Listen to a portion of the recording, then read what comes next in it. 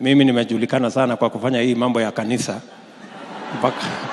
Mpaka nimepata lawama nyingi. Lakini hata na hivyo, mimi namjua Mungu wangu. The way Daniel 11:32 says.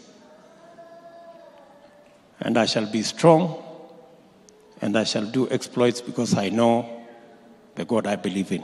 So, munialike, tutashirikiana pamoja na nyinyi, na tutafanya kazi hiyo pamoja. Vile umesikia, mimi ni mwanafunzi mzuri.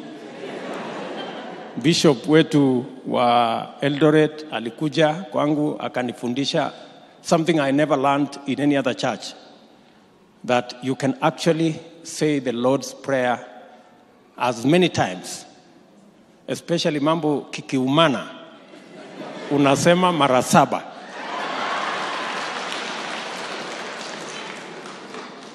Na mimi nashukuru sasa Father George has offered kunifundisha vile ya mambo ya rosari hii.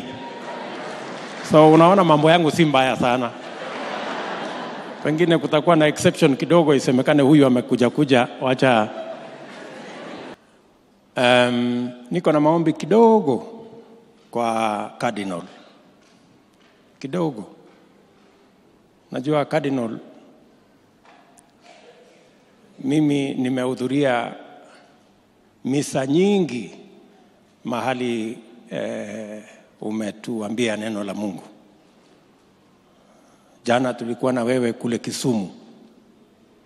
Nimekuja mpaka Karuri nyumbani mahali umezaliwa. Na mahali kwingine kwingi. Wakati utarudi kule Vatican,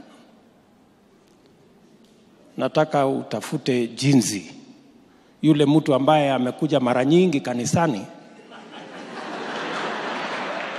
anaweza kukubaliwa kukula sakramenti hii, kwa sababu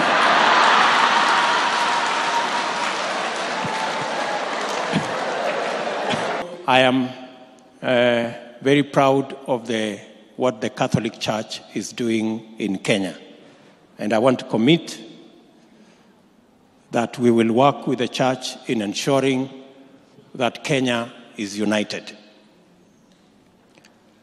Biblia inatufundisha Psalms 133 verse 1 that says, how good and how blessed it is when brothers and sisters live together in harmony. And that is the unity that our president and all of us as leaders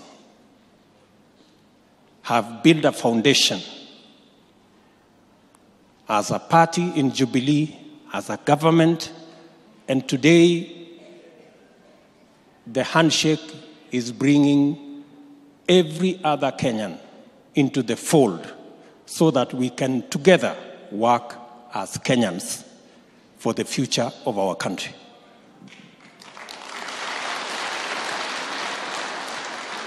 And while I am here in Kiambu, County number 1,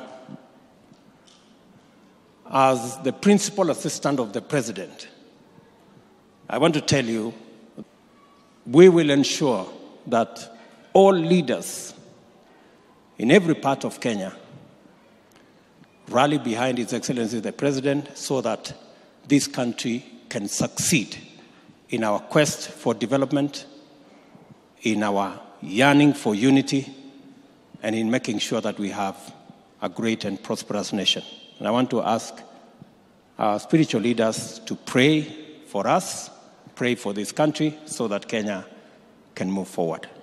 Baba Yao, I want to commit to you that again as Deputy President, na mimi nimetembea Kenya sehemu nyingi katika kazi ya kushughulikia mambo ya maendeleo, nikiwa mtu ambaye niliapa kwamba nitasaidia Mheshimiwa Rais.